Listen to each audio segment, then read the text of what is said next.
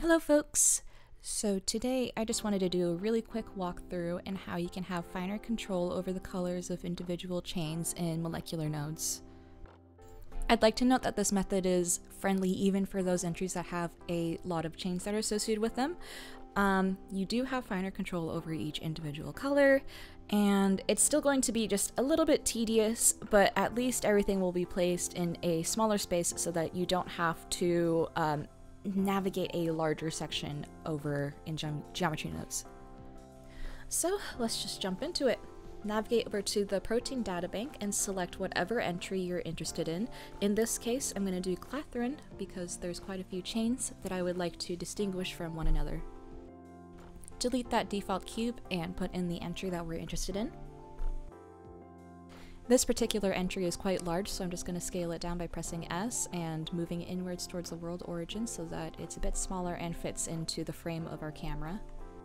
Navigate on over to the Geometry Nodes tab, and we're going to add in a biological assembly node in between the output and our colors input.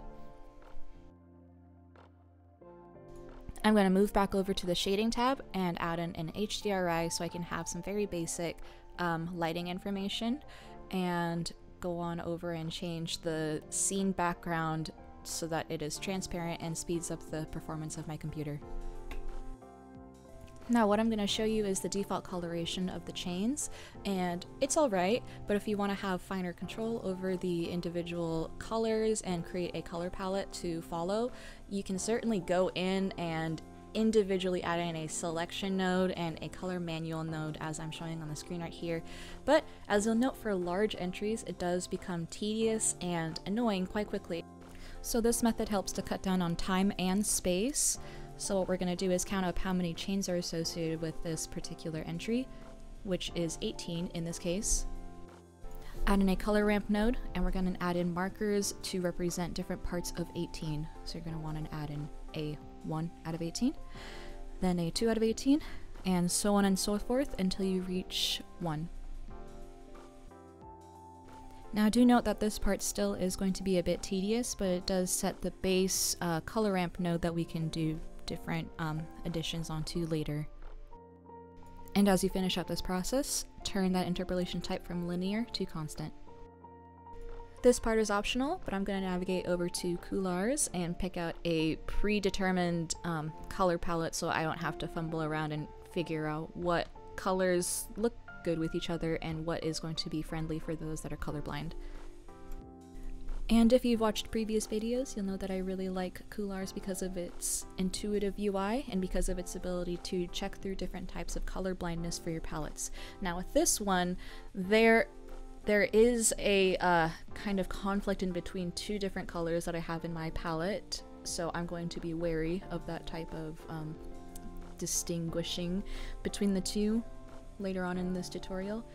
But in checking through all the other different types of color blindness, overall, this palette seems to be okay. We're going to add in additional changes like saturation values to distinguish, but from here I'm just going to export this palette as an image so that I can use it as a reference in Blender.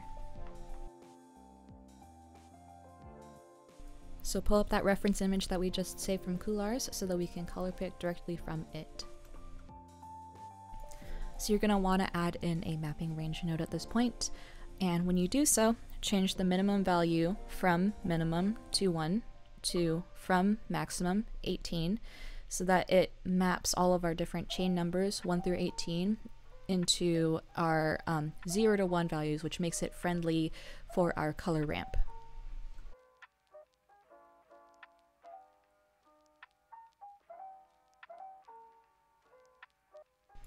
At this point, you're going to want to go in and just color pick those values that you have from your reference image, or manually select what hex values you want to have in for each of those individual colors. I use Coulars because it helps to quicken the amount of time that it takes for me to change these colors, so yeah, there you go. I have one extra node at the end, so I delete that. Now it looks like it doesn't do anything, but that's because previously I've copied over a color manual node twice, so as soon as I remove that from here, you'll see the actual connected color manual node. So just pull that into there, and we have our each individual chains selected according to the color ramp values that we've assigned it to.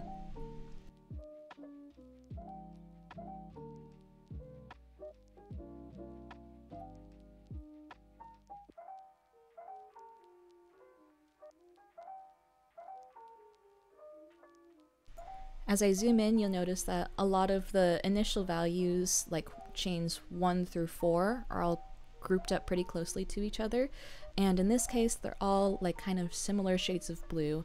So I want to better distinguish all of those from each other. So after I set up the scene a little bit more by changing the focal length of the camera and by changing the angle at which we're going to be looking at the clathrin, we're going to add in a couple of additional changes to our material so that we can distinguish a bit better from each other. So once again, we're going to navigate back on over to the shading tab and select our principal molecular material node. Note that the attribute that we're referring to is chain underscore number. So we're going to pull that out from geometry nodes and refer to it within the shading tab here. So add in an object attribute node and type in chain underscore number, all lowercase here. That's going to be very important that you're using the correct capitalization or lack thereof. Add in another color ramp.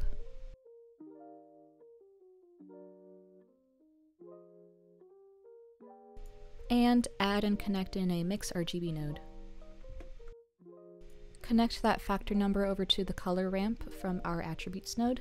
And we're basically just going to repeat the entire process that we've carried out in geometry nodes.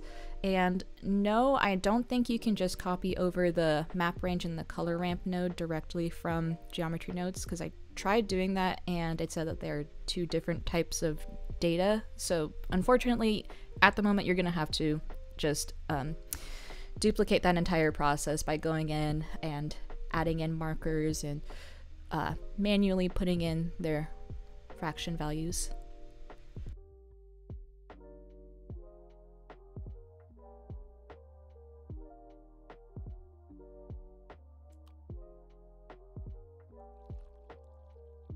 So instead of referring over to the colors that I've selected from the reference image, I'm just going to change the saturation values here by doing every other color as being like a lighter or a darker version of itself. And I would change that mix type over to any other different type. You can select whatever you want that works with your color palette, but I think like soft light or screen tends to look better when you're changing the saturation values. And instead of just going with an every other black to gray, I'm going to add in a kind of off-white color as well, so that I can add a little bit more visual interest as well. And here I decided on like the light blue, copying over that hex value to every other color.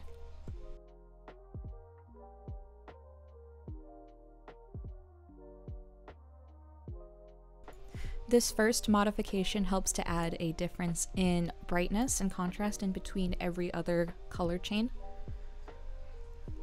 So depending on how many chains are in your protein, you can just leave it at this. But if it's something like clathrin or a virus, you may want to add more distinction in the color types. Here I'm just going to add in a difference in hue by changing that over to mix and changing the color ramp values from like a blue to a yellow, and connecting the map range that we have established earlier over to the factor value as well. Now, this isn't an exact science, so just use your best discretion when trying to distinguish each of your individual chains from one another. At this point in the process, I'm finished with custom coloring the entry. So if you want to skip over this and just do whatever you want, go ahead. I'm going to go over into the compositing tab and just start styling what the final rendering of this is going to be like. So adding in an alpha over value, changing that background to a color that will make the subject pop. Adding in a lens distortion value because I do enjoy that bit of lens imperfection that we get there. And adding in a glare node to fog glow, lowering the threshold just a little bit so that it's not way too bloomy or overwhelming for the eye. This little bit is something extra that I wanted to do for this one, which is just adding a bit of a watercolor kind of texture to it. So I'm going to unsplash using a free paper texture and importing that into Blender, and I'm going to use a mixed RGB node as well to overlay this texture and to give it a bit more visual interest into our scene. So add in a mix RGB node and arrange the nodes so that the texture that you want is going to be at the very bottom, and I'm going to select soft light as my mix type here. And from there, I'm just going to mess around with my different values and just make sure that this is the final look that I want to go with.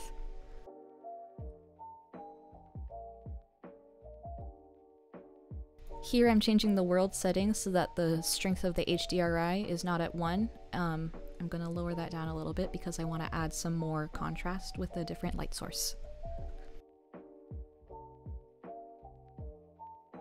I'm going to add in an area light and then change its location so that it's not at the world origin. Rather, it's going to be above and slightly to the right of my subject here.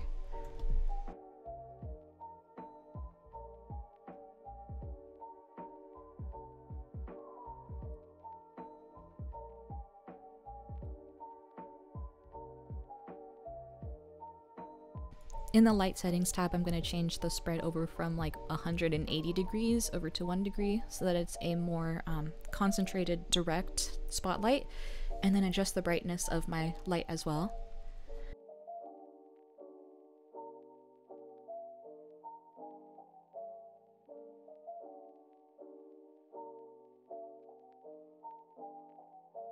And then from there, just make whatever changes looks best in this scenario here.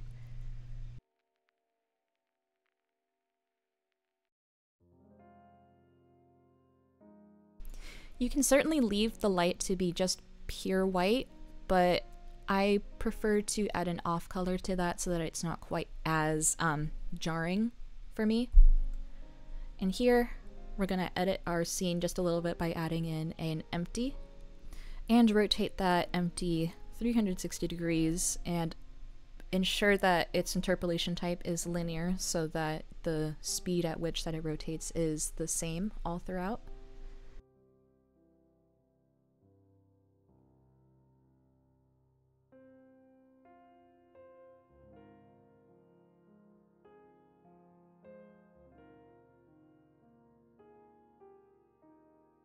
Select the subject of your scene and add in an object constraint to copy the rotation of the empty that we've just added into our scene and animated. And that's the entire walkthrough. So if you enjoyed this, please like, subscribe, all of that. And if I come up with a way to completely automate this process in future iterations of Molecular Nodes, I will definitely update this. So I hope you have a wonderful rest of your day, and I'll see you when I see you. Bye.